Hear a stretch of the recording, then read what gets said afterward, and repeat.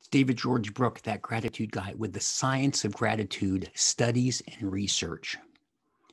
Appreciating what we have measurably improves our relationships, our life satisfaction, our health, our sleep, and it improves our physical health, leading to fewer aches and pains, lower blood pressure, and less depression.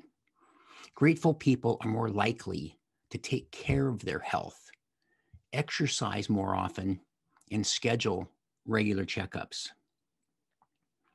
Gratitude reduces toxic emotions like envy, resentment, frustration, anger, and aggression, and enhances positive emotions like empathy, caring, and sympathy. Too much of our time is spent pursuing things we currently don't have. Gratitude reverses that and realigns our priorities to appreciate what we currently have. Happiness is rarely constant. So although happiness is a fantastic goal, gratitude for the things and the tools that get you there are more important.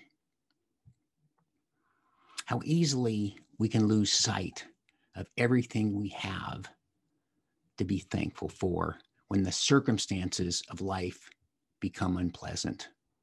Think coronavirus, for example.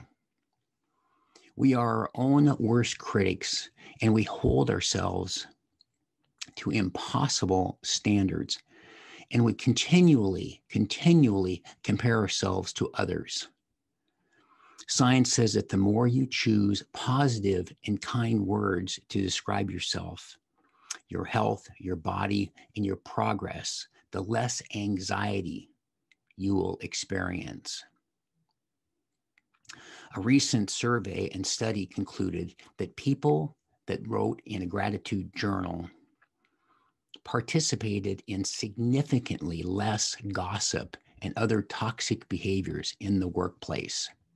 People who feel good about themselves and their lives are kinder to others as well. That's some interesting science of gratitude based on research and studies. I hope you enjoyed it. I'm that gratitude guy. Remember, be grateful and never quit.